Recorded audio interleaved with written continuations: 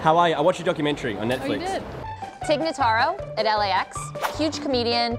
She's a lesbian, so our camera guy's like, your partner's gorgeous. And then our camera guy said, Is there a certain amount of pride in turning someone, so to speak? I didn't turn her. You don't think you did? No. The documentary made it seem that way.